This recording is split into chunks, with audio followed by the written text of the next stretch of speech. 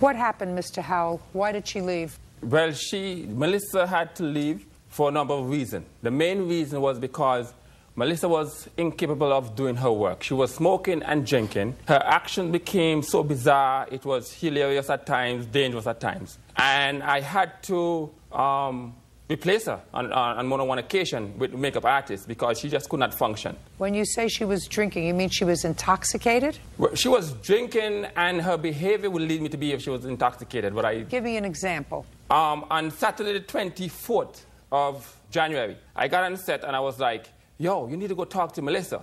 I'm like, what's going on? And they say, I don't know what's up. So I went over to her, and she was like, why? Why? And I got it. I got it. Yes, Your Honor. And it was behavior like that. I was like, Melissa, what's going on? And then she was